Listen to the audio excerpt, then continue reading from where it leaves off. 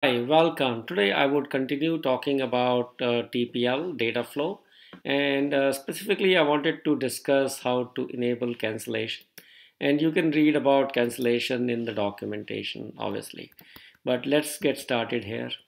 So I've created a starter program in a class called cancel example, and I'm going to just call this method start. And let me show you what it does.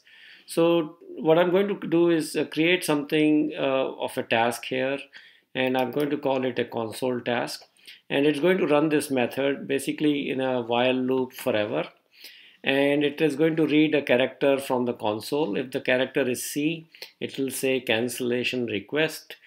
If input is O means over, it will break out of this loop and will be done basically this task. And towards the end of the program, I'm just waiting for this console task to finish. So that way, if we get an O, the cancel task will be finished and will be done in the main loop and will exit the whole program. Uh, in terms of the TPL data flow, what I've done here is I've created a producer block, which is basically a buffer block, and I can show you the code.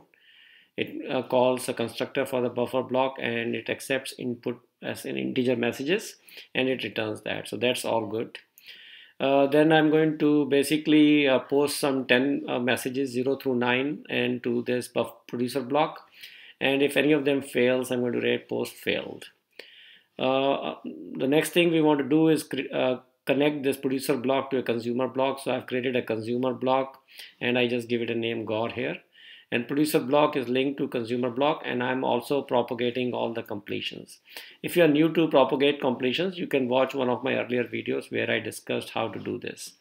So here I'm completing the producer block, and once the consumer block is complete, I call this method called print status, and you can see it here. It's got basically the task and the name. If the task is faulted, it says the task faulted, and it prints some information about the exception. Otherwise, it just say the task is done, and that's pretty much it. So let's just review and see how this works. And I'm going to run this program for now so we can see how it is behaving. So as you can see, it will going to be starting in the action block. If I press C, it says cancel request, and if I say O, it's all over. So that's pretty much what the program does. So now let's modify this and show how to use cancellation. So to demonstrate that, I'm going to create a static variable, and I will call it new cancellation token source,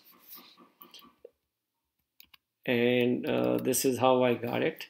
And now obviously I need to create a variable and have a name for it, so I'm going to do that. Oh, I think I messed up here.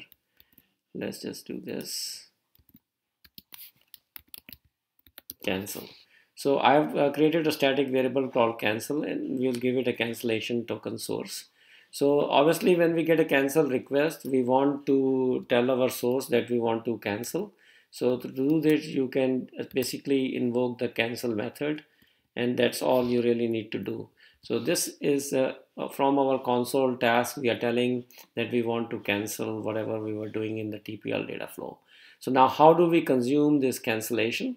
So to do that, there are several methods, but I will take a quick and easy way to show you how to do it. So whenever you create the block, you can, in this particular case, you can specify execution data flow block options, and I'm going to do that. And one of the options is obviously called cancellation token, and I'm going to provide our cancel token we had. So here is my cancel token, and that's all we really need. And since it's a cancellation token source, we need to give it the token, not the cancellation token source. So in our action block, we are essentially specifying a cancellation token, and that's pretty much all you need to do. Other thing I wanted to just kind of do here, that whenever task gets completed, we also want to know if it was cancelled besides faulted. So I'm going to check for P is cancelled, and just print out some information here as well. And the information is going to be pretty straightforward, console.writeLine, and we'll follow our typical method. You'll have interpolated name, and then we will just say cancel. So that way, when our task is cancelled, we can see status and print it. So if I just do this, let's just see what happens, and let me try to run this here. So as you can see, it is sending those messages. Now I want to see a cancel request, and you can see it printed this message, consumer is cancelled, and we are not getting any further more messages. So that is actually a pretty great way of doing cancellation in your TPL data flow. And what one thing I didn't demonstrate here is that you can get an execute cancellation token source exception, but I just didn't want to cover that in today's demonstration.